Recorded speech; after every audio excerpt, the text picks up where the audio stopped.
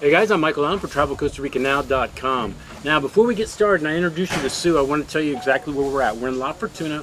We're up at a place called Mistico. It used to be called Arenal Hanging Bridges. Sue's an artist. She did all this, and we're going to be talking to Sue. Sue, thanks for coming. Nice. So I got to ask I always ask this, how did you find your way to Costa Rica? 14 years ago this November, I was on a teacher's holiday, and me and my teacher friends always took a couple weeks off, called in sick, you know, and met in a different exotic location, and we met in Flamingo Beach, and the rest is history. I ended up moving here. So Fell in love. So no plans of initially wanting to live here. You just came here and something new. It wasn't Mexico this time. It wasn't Nicaragua. It was Costa Rica, and I fell in love with Flamingo Beach and Brasilito. So when you went back, how literally quick did you come back to live? 2 months. So take care of everything. Come to get down here. Yeah, I took care of everything. I went to a school, a country day school. I got an interview, and I gave them a good price, and they hired me on the spot, and I packed up, and that's how it started. So I'm assuming you're not independently wealthy. No. You do this now. Yes. We're gonna be flashing some of your other art that you do. You've done things for restaurants. You've done things for personal people in their houses and murals and tabletops, right? Everything. And that's yes. pretty much what you do now, right? That's what I do now. So that's how you make a living. That's how I make a living. I also work with school children, but I usually donate that myself. So I make my living first, and then I will put the extra into painting with children around Costa Rica. Did you see anything? Did you see any differences between doing your art here in Costa Rica and doing it in the United States? Total difference. Like what? Well, there's a lot of ins and a lot of outs. For one is when I walk into a school in Costa Rica with paint and with my recommendations, they open the doors. In the United States, depending on the state I go to, I have to have OSHA regulations. Okay, red tape, hoops, lots of hoops. If I walk in with 100 gallons of paint and 100 paintbrushes, they accept what we have and our recommendations from other schools. So, but you didn't have any really connections down here, right? When you came here to do, you just started, so you just basically went into schools and like, hey man, look what I can do? Or? Right, yeah. That's what I did, yeah. Would you recommend other people doing it like that? The first few years were very hard. They were very hard, and I had to take some really cut rate prices. My first mural was $90. Really? Yeah. Well, this stuff is fascinating. I've seen a lot of your stuff. This is probably one of my favorites, actually. Well, this is great. Also inspired by the Mistico hanging bridges, and to plug them, but they had a dream of changing the forest and the land into something a little bit more mysterious. And so the Johnny Castillo, who is the patron of this project, said, can you give me something mysterious, something that really fits with being a child for the first time and seeing the jungle. So he totally trusted your vision. Totally. I mean, he just kind of said, I want this, and he asked around first. He asked around who to hire first. Well, I'm sure he saw some of your work. He's a really smart businessman. So is this how it pretty much works like this? People see your stuff and they get in touch with you that way. Yeah. It's not like you have a marketing team and advertisements and I do a little bit in the States, so they pretty much know I'm a tropics painter and I'd rather be here. But I do a lot of good things in Daytona and Ormond Beach too, and in Denver and Broadway. What would you recommend for another person, kind of creative like Archie, that wants to come down here and do something similar, whether it's anything in the arts? Would they do it like you're doing it, just kind of word of mouth? I mean, you kind of get lucky with that. A little bit. Really, Not lucky. I mean, obviously you're skilled. It wasn't really skilled. luck. I had a website, and then I met a guy, Paradise Adventure guy, Johnny Turcotte, I think 8 years ago, and he got me set up with Facebook. You're just name dropping everywhere. I'm sorry. But he got me set up with Facebook. And he said it would, I paid him a little money to do it, and he said it would be the best thing I've ever done. And so when I meet the people that come through, even on like the disco boat or something, and then they connect me with people, the other connect me with people. And so a lot of it is just done through social networking, shall we say, social networking. So that's kind of the way to go. That seems to be how. Because I mean, I've we been get a very lot of fortunate. emails about people that are tired of living wherever they're living, want to come down here and try to make a go at it, but it's kind of hard, you know, just to up your life and come down here, especially creative folks, because it's sometimes hard to get your art or whatever your creativity thing is out. As I said, it was a very hard start. I always had my backup of my degrees and my fingerprints and you know all that to be a teacher and a college professor. So I've always had that, and I mean I even had a Yeah, but contract there's no in money. Tokyo. There's no money in that here. I mean, teaching. No. But I could always go back. You see, Okay, yeah. I never have cut or burnt bridges. I was always able to go backwards or go back to the life as a professor.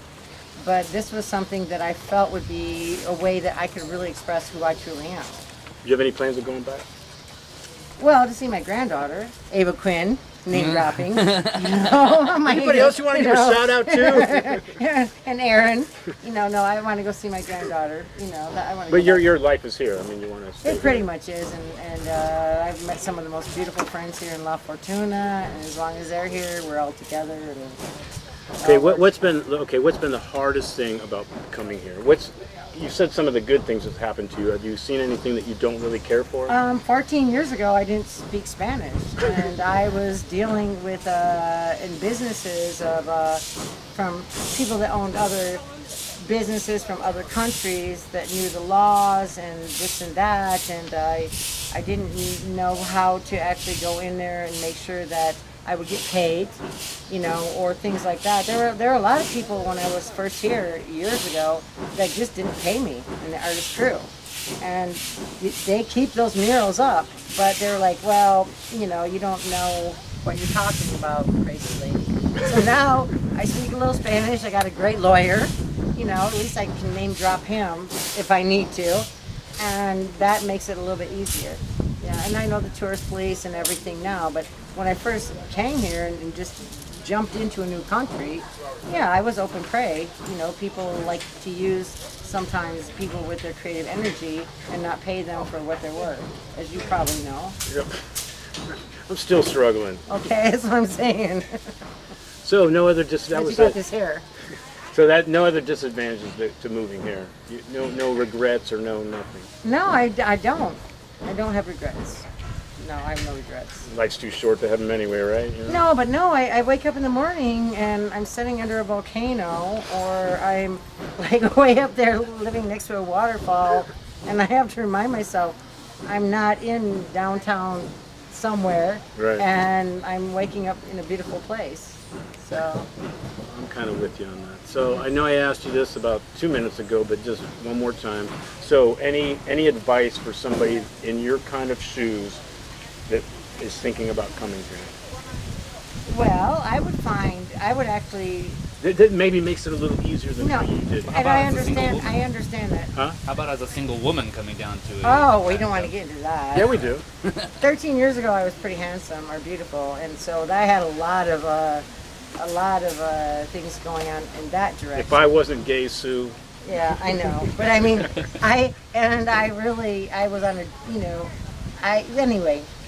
So I didn't know what was going to surround me as far as the Latin lover and the mystique and all that, and I had so many people approaching me in that way, and I thought it was all real, but I had no idea that that's just part of the thing. And so we could write a whole book about that. You know, when they say this, they mean this. When they say that, they mean that. But that's another cute story. All right, wait, go back to it now. What would advice to cut the corners and maybe make sure people could be more successful or make it here? What would you recommend, or the advice you'd give them? First of all, you have to really come in with a work ethic, that you're going to keep your work ethic going, because my first year and a half here as a teacher, I mean, I was on the beach, and every night there was reggae, live reggae, till 4 in the morning, you know, so it was... And you hate the parties, and you don't like to do any of that. that's the thing, you know, you have to, there has to be discipline, first of all. A little bit. We have discipline. I know. We have a lot of discipline. But I really do, because when I'm working on a project like this, I'm in and sequestered by 10. I also was lucky enough. Really? Usually, yes, That's I am. impressive. Yes, you didn't know that? No, I Because thought I you were... get up at 5. Oh, okay. Yeah, and then it's hard, but you got to find some really good friends.